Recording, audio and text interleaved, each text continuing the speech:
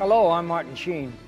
Our oceans, lakes, and inlet waterways not only sustain our communities, but also provide food and recreation for a growing population. Environmentalists say that protecting these resources is critical to our survival.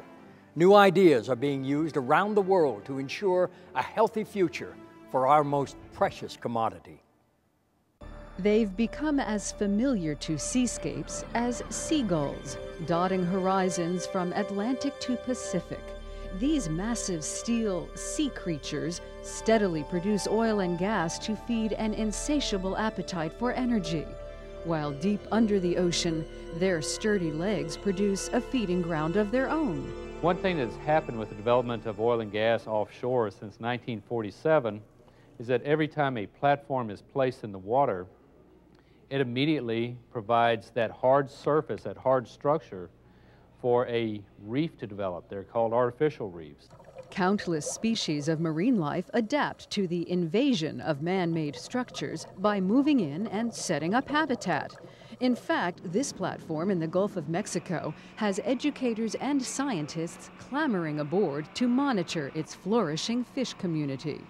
This particular platform has a good diversity of the entire food chain. It starts with the smaller fish and goes all the way up to the shark population. And you can see all of the fish, and as they interact around this platform, it gives us as photographers a real opportunity to get photographs of all of these different fish to educate people. It's an amazing resource. The more hard substrate we have, the more reef development, the more sessile organism, the barnacles and hydroids and sponges attached to it, algae attaches to it, more fish come in. So in effect, we create more biomass and more biodiversity in the Gulf of Mexico. When production ends, however, what happens to these mammoth structures? Typically, the rigs are decommissioned and dismantled, and that means destruction to the artificial reefs. Many coastal states, however, have been working with lawmakers and the petroleum industry to preserve these lush habitats. Some programs allow oil companies to leave behind the underwater portion of their platforms if they give the state half the money they save through reduced decommissioning costs. Now they have an alternative if they can work with the states. If the states have a desire to develop a reef with their structure, they can donate them to the states. And so the states not only get the structure for a reef, but they get money to help manage and research the reefs. Opponents believe the rig-to-reef programs merely give oil companies a way to avoid their legal obligation to return the sea floor to its original condition.